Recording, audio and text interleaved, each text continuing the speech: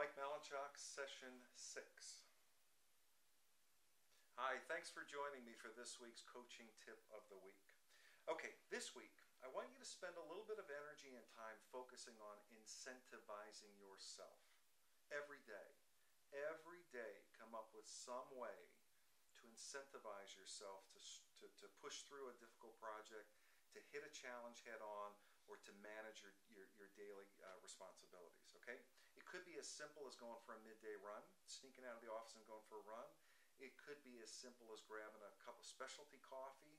It could be running down to the CVS and grabbing a tabloid magazine. Whatever it is, come up with some way each day that there's something that you're looking forward to, something that kind of incents you to deal with a lot of the stuff that you have to deal with. It may sound small, it may sound insignificant, but it's important for all of us to manage rewarding ourselves when we do good stuff, okay? So give it a shot, spend a little time and thought on this, and come up with something every day as a little incentive for yourself. All right, thanks for joining me, and I look forward to talking with you next time.